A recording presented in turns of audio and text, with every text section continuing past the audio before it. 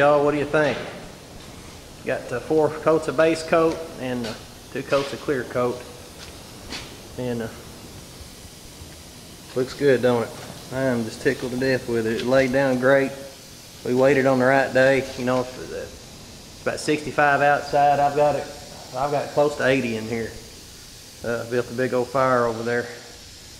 And I'm just pretty tickled with it, considering I didn't paint it in a paint booth.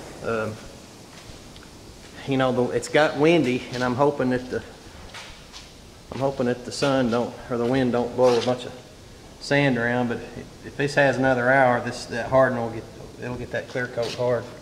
Well, look at that. Easy shaving that, man. Pretty tickled about it. Little bit of orange peel. There's a nub right there. Not much. It'll probably lay down a little more. Look at that. Golly, I can't wait to see this out in the sun. And I tell you what, had fun with this project. So our next step is we're going to be putting the engine in, which they have done at Parajoule at Jen's Machine Shop. So that'll be one of the next things we do.